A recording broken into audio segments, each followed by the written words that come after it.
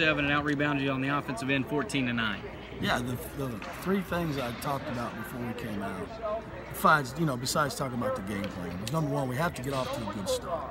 Okay, it's very important on the road. We haven't done that. We didn't even have a good start against Milligan, offensively. So we immediately get down 9-0.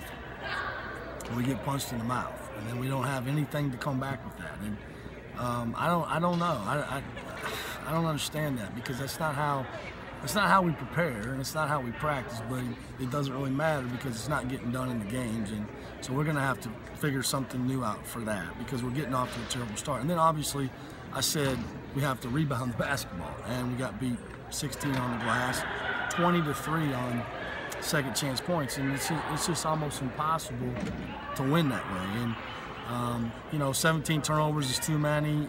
We shot 43% from the line tonight. That's the worst we've ever done from the line.